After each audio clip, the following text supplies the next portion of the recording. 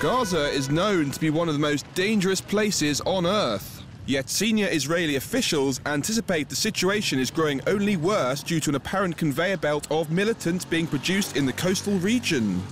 There's a wide and deep problem of hate indoctrination that produces more and more terrorists all the time. Palestinian Islamic Jihad that is becoming an organization almost as big in terrorism aspects as Hamas.